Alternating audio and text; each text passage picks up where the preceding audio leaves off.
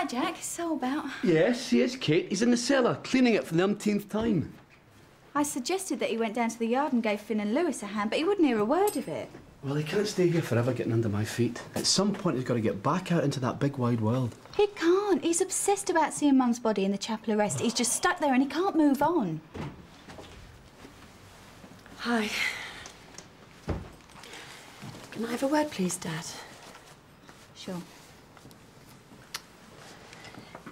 It's about the club. I feel I ought to tell you since your name's on the licence. Ollie Cunningham?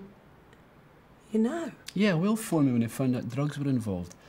I've been in touch with the magistrate, and as of midnight, I'm withdrawing the licence. I don't blame you, Dad. I'm sorry, Ruth, but I can't afford to be associated with drugs.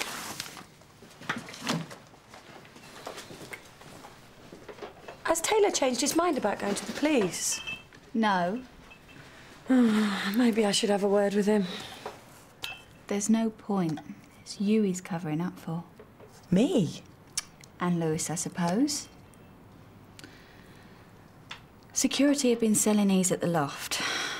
Taylor saw them. He went to go and tell Lewis. They must have heard him. That's why he had his head kicked in. Know this for a fact, do you? Ask Taylor if you don't believe me. At least he had the guts to do something about it instead of turning a blind eye like Lewis did. Lewis wouldn't be involved in something like that. And you know that for a fact, do you? If I were you, I wouldn't breathe a word of it to anyone. For Taylor's sake as much as anyone else's. See ya.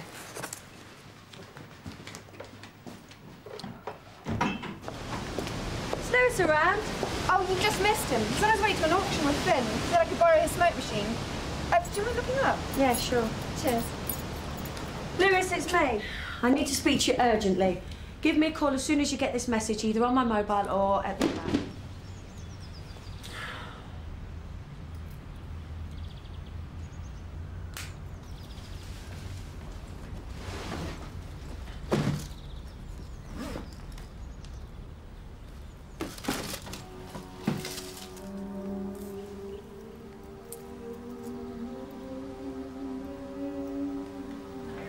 Hi, Mand. Yeah?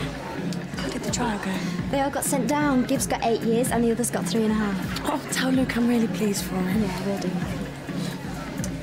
Dad's taken his name off the licence as of midnight tonight. Where'd you find that? In the office, along with everything else you said was taken in the robbery. Why? Doesn't matter. Answer the question, will you? All right, I needed the money. You know, when the flat got burgled, I thought I could make a bit on the insurance. But you earn money. You don't need to break the law for it.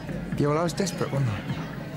You know, I had a load of debts I needed to clear. What debts? Money I owed from gambling. Debts to who? It really doesn't matter. Who? Lorraine. And how much do you owe Lorraine exactly? It's really not important. Either you tell me or I ask her myself.